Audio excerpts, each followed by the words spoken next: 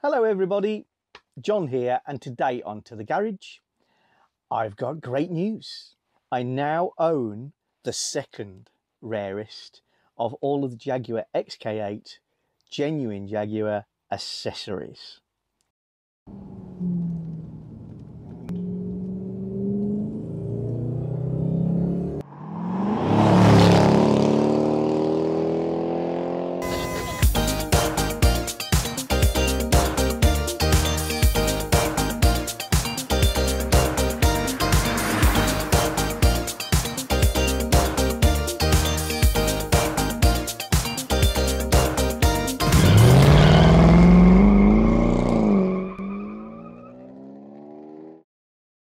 Some of you may remember that way on back I did a video that was showing you all of the genuine accessories that were available from launch on the XK8. And in this video I identified the glove box torch as being my favourite.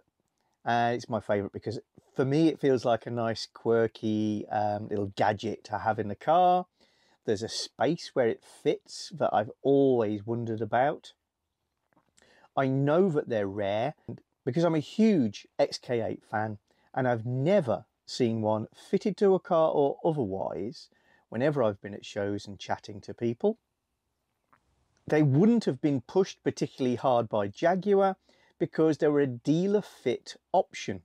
So you'd buy a relatively expensive torch, rechargeable, but because it's rechargeable, it has to be fitted by the dealer, install wiring and drilling holes and bits and pieces in your £60,000 car. So whilst people tick the options for alloy wheels and metallic paint because it comes with a car, they were less inclined maybe to tick some of the extras in the accessories catalogue. And the dealer selling them the car certainly wouldn't have been flicking it around going, oh yes, it just costs this much. Oh, and then you have to bring it in and we'd install it for you. And, you know, a few hours of labour, we'd have that done. So it would have come out very expensive. I doubt there'd be much in the way of profit in it for the dealers. And it's something that you can't see on the car. And most people spend money on options and extras because they feel the benefit, as in heated seats, or you can see the effect. So nicer wheels, nicer paint, that sort of thing. There's a side issue with a rechargeable torch in terms of people like me wanting to fit them later in life. Yes, they're out there, they were manufactured, they're on shelves or were, but they have NiCad rechargeable batteries in them. And even if they're 25 years old and never been out of the box, what's the chances that they still work? Very, very slim. So it's the second rarest, in my opinion, of all of the options for the XK8. What's the rarest? I can't prove this, but because I've never found anybody who really knows what they are or why, there is an offer in the accessories catalogue of security bolts to prevent your front and rear bumpers from being stolen. I don't know where you live, but that's not really a big problem where I come from. And security bolts? Are we talking locking nuts? I don't know. I don't think any or many of them were ever sold. So I've been looking for one of these for 7 years. I have been offered a BMW one previously, which looks a little similar, but I wanted obviously a Jaguar one in Jaguar packaging, and it is subtly different having seen physically the two, but a very similar concept. But I've been unable to get hold of one. I've got to send another huge thanks to Simon Culbrief, who runs another one of our YouTube favourites, and that's Jaguars in the Barn. If you've not checked that one out or subscribed to it, please do. He's another XK8 man. And Simon got in touch with me when he'd managed to track down what he thought was 2 torches, turned out to be 1, being sold in Italy. And he purchased it and then let me know about it because he knew how keen I was, and I swiped them off him for the price that he paid plus postage. So Thank you so much, Simon. I really appreciate it, and you've given me a lot of joy. Let's have a little look at what we've got. Good sign. It could be a little man, but I'm going for okay. Made to Jaguar specification. Jaguar logo. 1 JLM 20352. Made to Jaguar spec in the UK.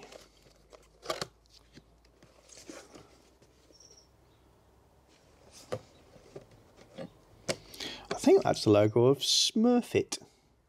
Could be wrong. It was cardboard manufacturer or packaging manufacturer in the UK. Oh, look. So we have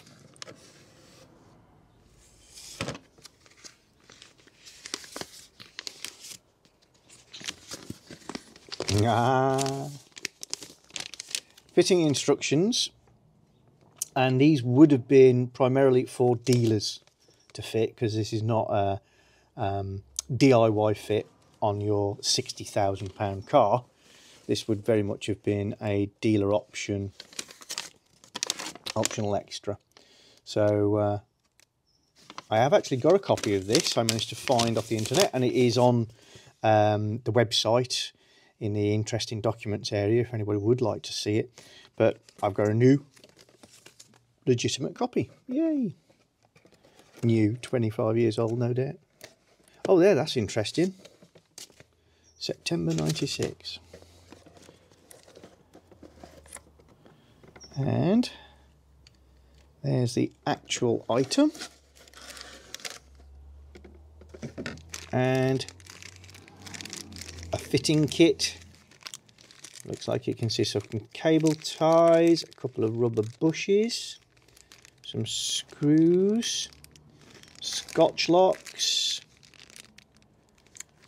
and these bushes have got threaded inserts in. And I would imagine they're to mount this unit. And if we take the torch part, it should pull out of there. Yay. And there is our rechargeable torch. And I believe it has a magnet. Oops. Yep, that's a magnet on there. Not very strong. And that's the charging port. Brilliant. Absolutely brilliant. So what this needs now is a little experiment to see if it's fully functioning or not. I mean, it's new, other than Simon opening the box to check what it was. Never been opened, so it should be all intact, but there are 25-year-old batteries in here, and it is supposed to be a sealed unit, so ideally it will work. But if it doesn't, I will obviously change what's inside there. Looking at how the lens comes off. There we go. There's a little white strip to pass as a reflector.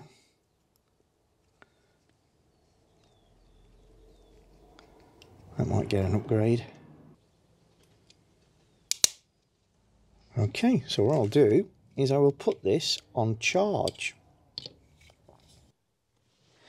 Okay, this obviously looks a little excessive, but I've got my spare Jaguar battery.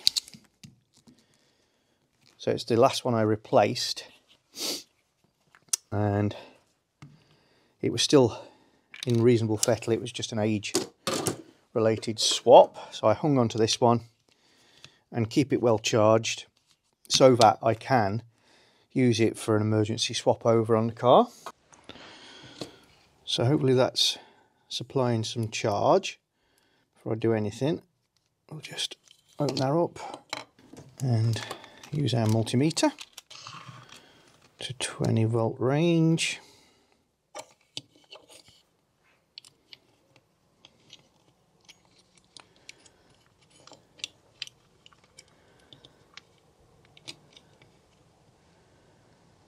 There's 11.8 volts, which is fine for this. Plugging back in.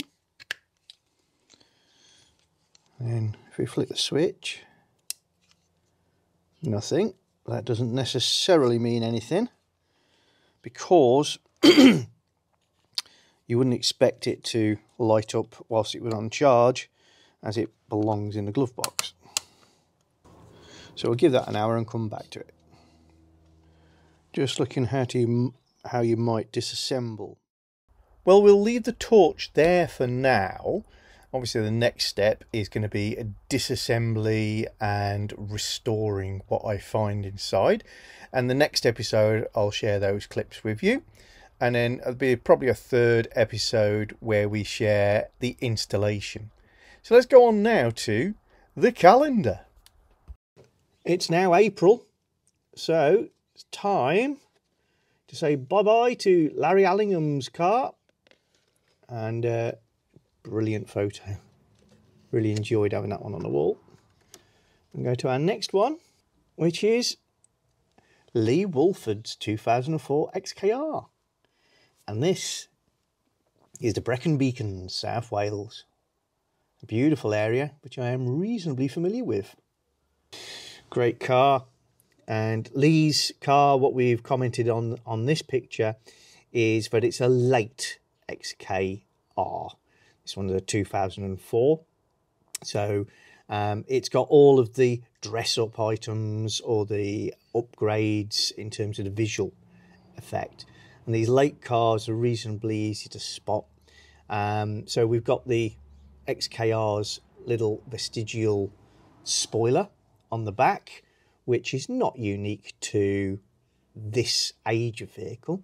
But what it does have is a plinth here with Jaguar embossed on it and a press button release for the boot lid. Basically a duplication of the button you have on your dashboard to release the boot lid. Earlier cars have a completely different form of this trim piece, without the button, without the Jaguar embossed in it. The rear bumper is larger than on early cars and sticks out from the bodywork at the sides at the back. Early cars, it's actually retracted underneath the car to accentuate the fuselage styling language. Fuselage being the idea that the car is kind of a cigar shape, it wraps under very, very heavily. By this stage, they were adding bodywork packages to make it look more aggressive and more in keeping with the look of the times and the sort of design philosophy of Ian Callan. We've also got the extended side sills, again sticking out from the bodywork.